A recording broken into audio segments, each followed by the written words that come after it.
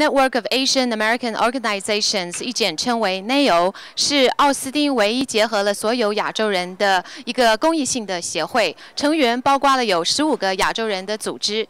这次 NAAO 举办第1次的新官上任就职典礼，受到了各界的瞩目。市长及各个部门的高级首管都将来到这个地方观礼。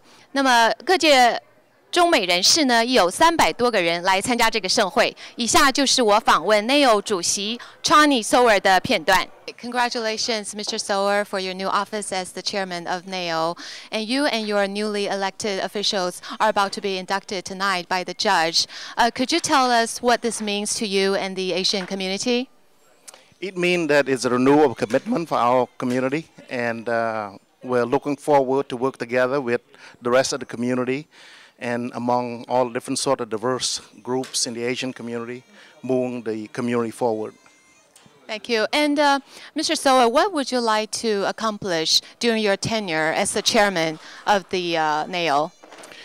We have 4 things that we are hoping to achieve. One, the thing that we are hoping to achieve is to build partnership in the greater Austin area. All the city all around, the community, the hospital district, fire department, police department, hoping to build a stronger partnership with all of these folks and the private sector as well. Second thing that we're hoping to achieve is to develop a plan to getting ready for the ARC to be built. The ARC expected to be open the door in August in 2012. We hope that we can develop different plans to develop programs to accomplish that. Thirdly, we're hoping to help promote the community. There's a lot of Asian Asian community and function that exists now. We hope that we can help promote the city of Austin and greater Austin community even further. Finally, we are hoping to achieve one other thing, is to preserve the culture. Our culture is very near and dear to our heart and each one of us, and we would like to preserve that in the forms of creating the art and all sort of art forms. We hope to preserve that. Mr. Soeur, what do you think the role of the Asian community plays in the city of Austin now and in the future?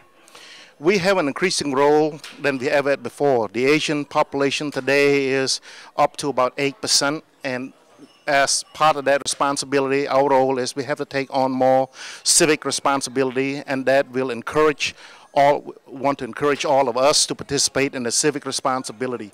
That would be the thing that we're looking for to do. Okay, thank you. And last question, what are your hopes and aspirations for the Asian community in the city of Austin? If we can call this place home, we're no longer a visitor, that will be a dream of my life. Thank you so much, Mr. Soeur, for accepting our interview. 以上就是宋欣子在奥斯汀为您所做的报道。